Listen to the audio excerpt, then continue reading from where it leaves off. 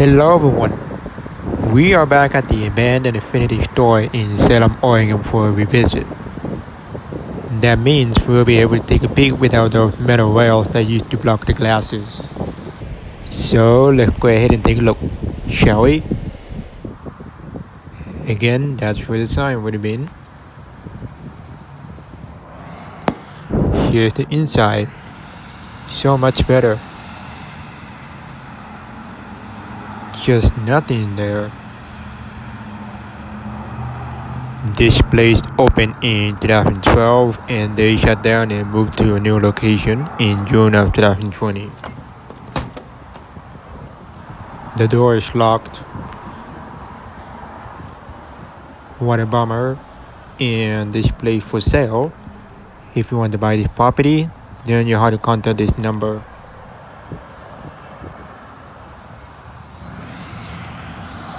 It is still in good shape of the interior. Nothing have taken over these spots since the last time I previously filmed. If you haven't seen my previous video of this space, make sure to watch it down the description below. Anyways, we can see the window because of the shades. And here's the other side of the building.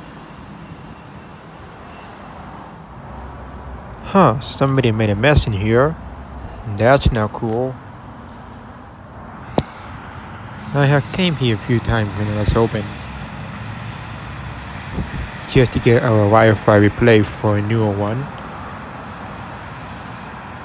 And most of the time it was busy.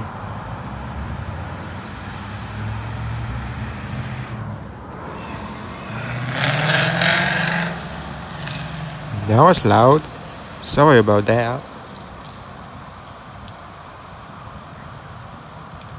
And that's about it. That's kind of for real.